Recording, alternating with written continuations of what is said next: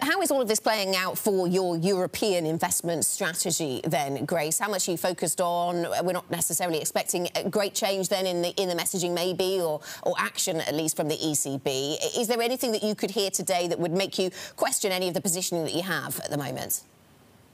No, we're constructive on equities. I mean, the valuations are high, obviously relative to history in an absolute term, but we still think that equity markets are going to lead cross-asset returns, or certainly versus bonds, over the next 12 months. Within the equity complex, we are looking more to the US and also to China as areas where we see, stronger and more reliable segments of growth.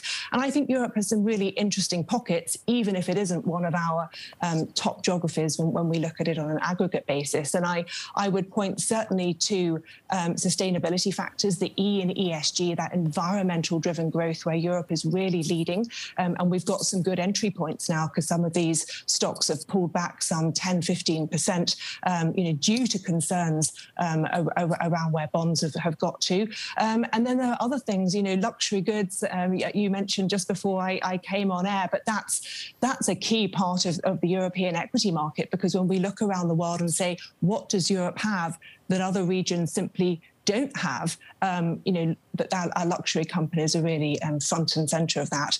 And then, of course, Europe has a nice degree of cyclicality to it. When we look at the exposure to financials, insurance, industrial companies and mining, which has been an area we've been a big advocate of, then that cyclicality also can favour European equities. But we do see that lower in the pecking order geographically overall. Yes, some of those luxury names doing well again today. You can see that Kering is doing pretty well over in Paris, the retail sector, the second best performing in today's session. Grace, which are the other sectors that you're looking to play catch up on the cyclical front? Because I know that cyclical recovery is one of the themes that you and many others are playing at this time. How much of that cyclical recovery in, for example, aviation or those really beaten up sectors, how much of that is already done and how much of that is still ahead?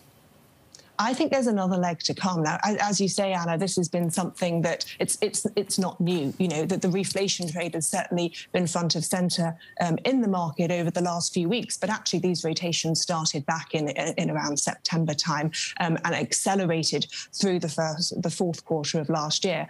The piece to me that's been left behind and that we're focused very strongly on at the private bank is the consumer segment, and particularly the switch that we're going to see, in consumer spending on services. All of this feeds into, obviously, physically, when people can move around, the end of lockdown and rising mobility. But also you've got a tailwind from fiscal spending. You've got a tailwind from the overall wealth effect that people have had from having, accumulated savings over the last year. And I think when you look at Europe versus the US when it comes to consumer and pent-up demand, there's reason to favour Europe because we've had more restrictions around mobility. So, as you say, sectors like airlines, hospitality, parts of retail that include luxury, but also high street retail, I think are poised for quite a healthy recovery. And what's so fascinating here is that I think analysts are still underestimating this. Across the street, human nature is to be more cautious,